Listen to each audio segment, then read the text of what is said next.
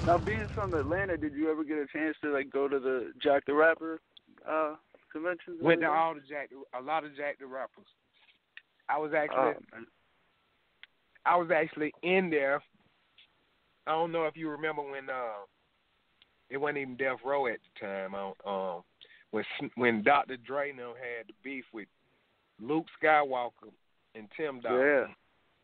This when I think the first Chronic album came out, and I remember we was at that Jack the Rapper. I think this might have been 92 or 93 maybe. Yeah, they got in a fight, didn't they? I was right there in the mix of the whole night, and I remember everybody got to scatter, and we run up in the bathroom. I'm in the bathroom with Puffy, K-Well, the whole nine. This before Bad Boy. Biggie hadn't even come out yet. Cause at this particular Jack the Rapper, that's when he first.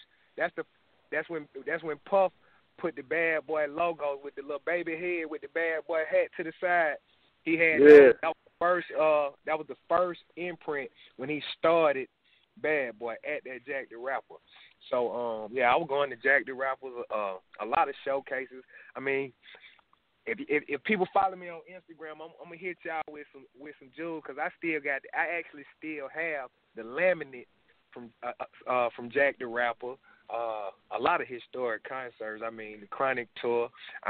It ain't too much I ain't get to see coming up. I mean, if it had to do with music, when I was growing up, I pretty much found a way to get in there. So, man, you know, he said it was nuts. He said people were getting them, grabbing them and pulling them to safety. Exactly, man. I was right there. One group was going up the escalator, the other group was coming down the escalator, and everybody just started jumping over the escalator. It was crazy. I was right there in the melee of the whole nine. Wow. Yeah, man, that's wild. That's crazy, man. I've been out here a little bit.